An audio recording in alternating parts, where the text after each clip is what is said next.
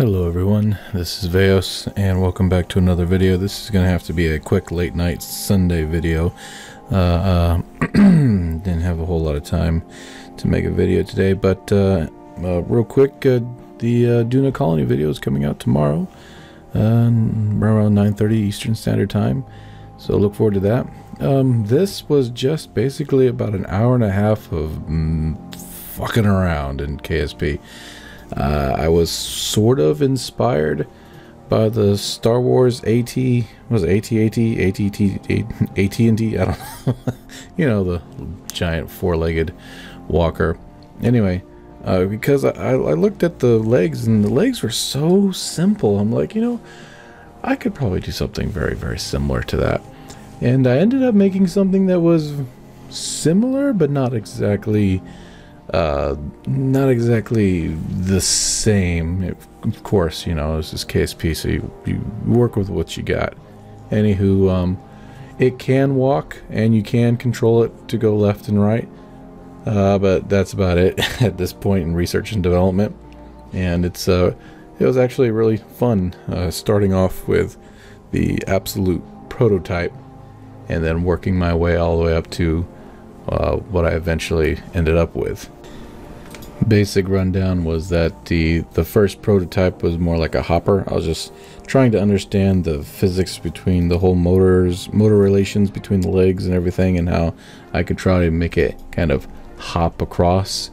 And that, of course, led to the second prototype, which was like a quadrupedal. Is that what you call it? I don't know. 4 legs. And I was trying to figure out how to make that work.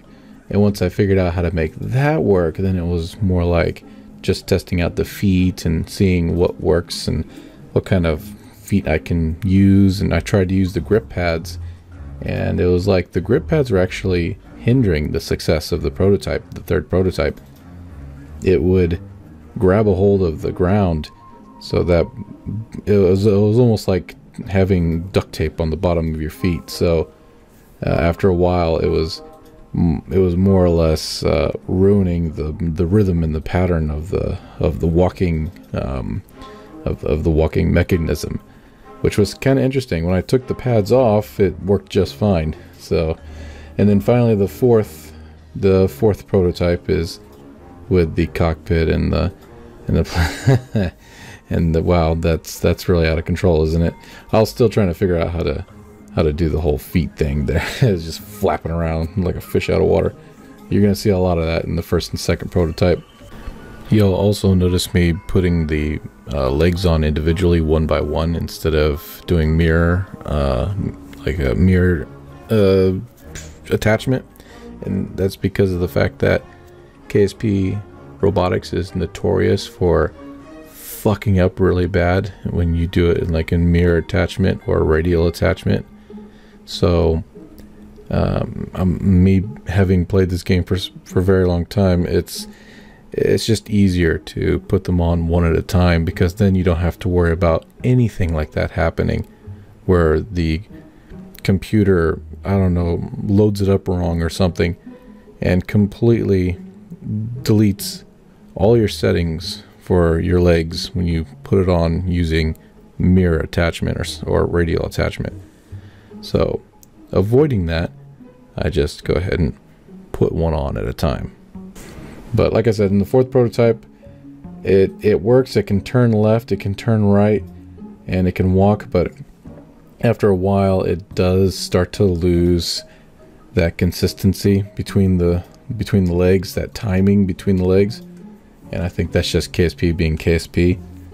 It's probably a factor of the fact that the motors aren't absolute. They are prone to being slowed down or pushed or halted very slightly because of the weight of the vehicle. So they'll lose timing after a while, and you'll have to reset it somehow.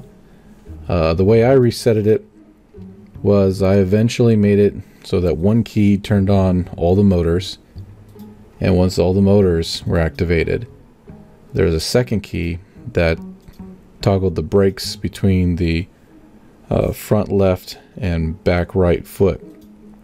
so that those feet can be controlled separately once I activate the power for all of them. And what that did was it allowed the first set of feet to move the vehicle up in the sky while I released the brakes, and then the second pair of feet could move in tandem with the other two, allowing it to do a walking type of motion. So that was the secret behind that success. But like I said before, it comes down to KSP and its physics, and the fact that the motors themselves fall out of timing sync after a while because of whatever the case may be. So it was a fun little thing to do, but I don't see this having any practical real thing unless it was like a swamp ground, you know, like somewhere where tracked vehicles couldn't move across, and maybe the area was always foggy all the time, so aerial vehicles would be a bad idea as well. And so they would elect for tall walking vehicles that could walk over the swamp from one place to another. I mean, that could be it. That could be a thing. So anyway, all right, well, that's me. Thank you so much for watching, and thank you so much for being a part of this channel. Love you all. Take care, and I'll see you in the next video. Enjoy the rest of this video. It's just a raw cut sped up 5 times for, you know, turn an hour and a half into about 17 minutes. So have fun watching that. I hope it helps you out, you know, if you were trying to learn anything, or if you just, you know, were curious about what I was up to. So there you go. All right, everybody. See you later. Bye-bye. Bye-bye. Bye-bye.